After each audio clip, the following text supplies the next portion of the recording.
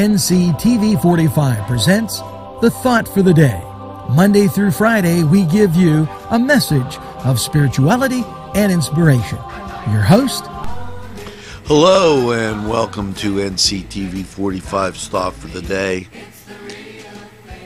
When Jesus' parents found him and saw him, they were astonished, and his mother said to him, "Son, why have you done this to us? Your father and I were looking for you with great anxiety." And he said to them, "Why were you looking for me? Did you not know that I must be in my Father's house?" But they did not understand what he said to them. When we're looking for Jesus, all we have to do is look inside. He'll be right there with you.